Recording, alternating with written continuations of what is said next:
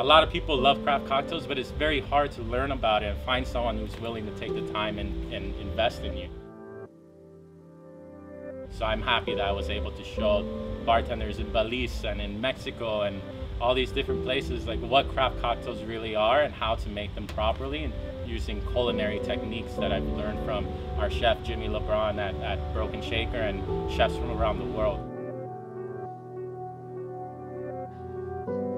Once COVID hit, everything went out the window. You know, all of our consulting was put on hold. Restaurants weren't opening anymore, and all of our events were canceled. So we were kind of like, okay, what do we do? And we all kind of sat down and were like, okay, let's not focus on what's going on right now. Let's focus on our creativity and trying to develop something from this crisis, from this global pandemic. Let's try to create something from it.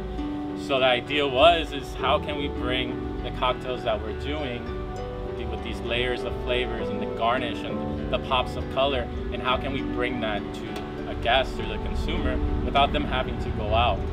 So we created our Bar Lab delivery service, where we make all these syrups and the ingredients with the citrus, the reductions, the oleosaccharides, and we package that into a bag with no booze, so that way when you take it home you're able to use whatever you have on your back bar.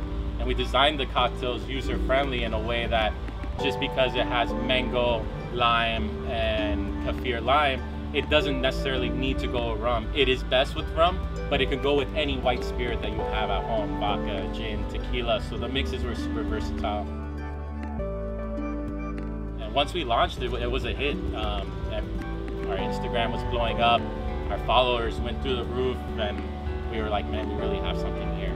And now we're just trying to explore it, and not to say that we're anywhere near where we want to be or where we can be, and what is that? You know, it's a question that we constantly ask ourselves.